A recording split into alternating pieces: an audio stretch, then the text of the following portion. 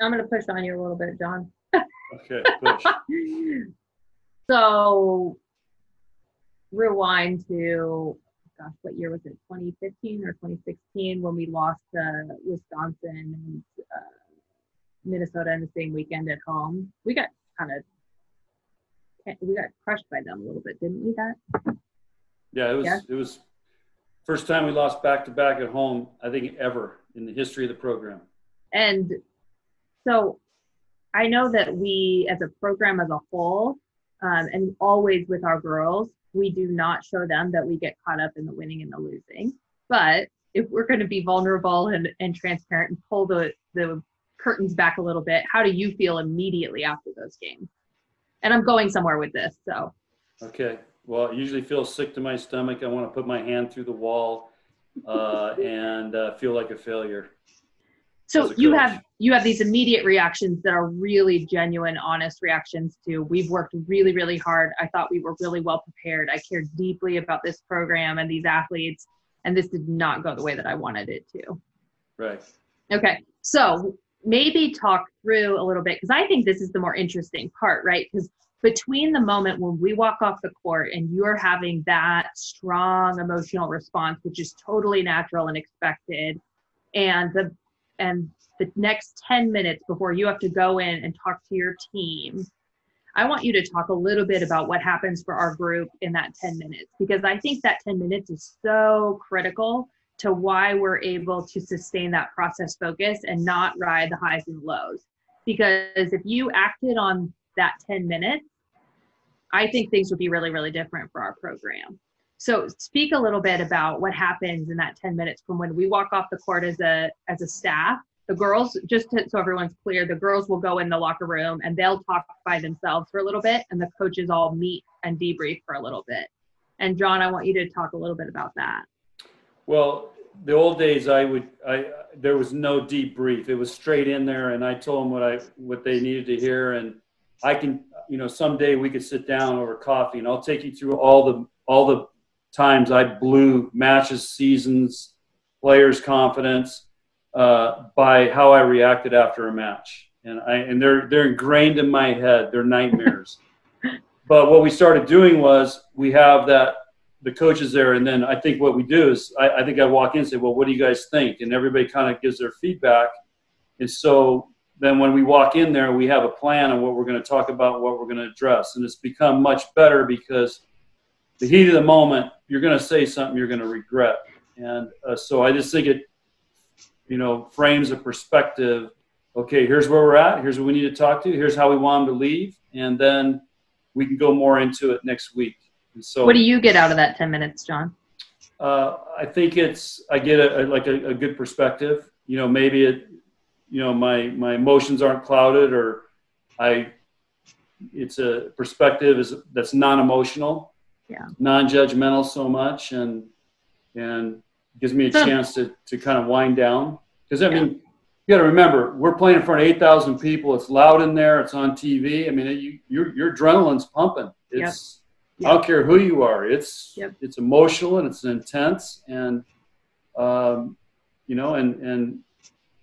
we're very competitive people. John, I'm curious about that piece. You said part of that initial reaction is I am a failure. And so I'm assuming part of that perspective taking with your staff is adding some perspective of you are not a failure in this. And I mean, I think feelings of failure are so common in the sporting world.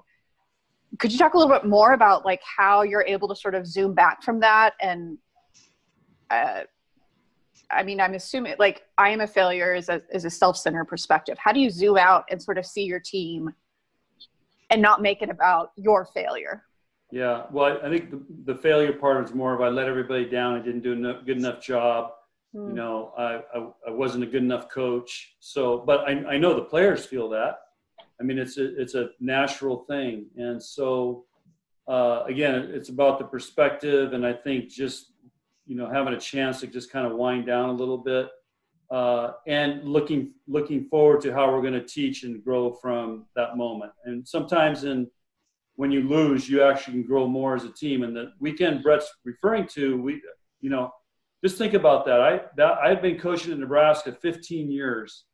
And it's the first time in the history of the program we lost back-to-back at home. Can you imagine the pressure and the fear of the failure I felt at that moment? But we used that as a great teaching and learning, and we kind of hit bottom and bounced up. And after that weekend, we went on and won over the next 2 years, 32 straight matches and a national championship in there. So we did a great job of taking a tragic weekend and turning it into something very powerful. And there was a lot that happened in the next 48 hours,